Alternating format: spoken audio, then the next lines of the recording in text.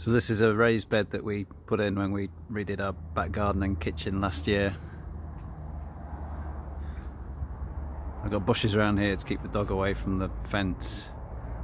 Here we've got the kitchen garden, which really isn't massive, but is hugely productive. We've gone for specific types of plant. There's a particular type of kale, red bore kale there, a lot of salad leaves,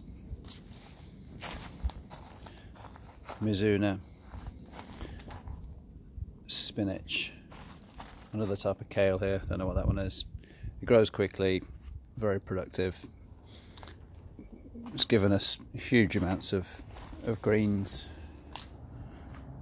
Just pick this now. I'm starting just to eat the weeds as well. You can see there's a thistle there that's is growing up in the middle of them. I'm just going to eat it.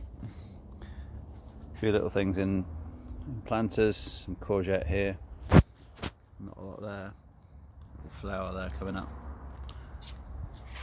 I don't know whether I can pick out a bee. Yeah, there we go. There's a bee there. There's plenty of them. This is biodiversity being helped.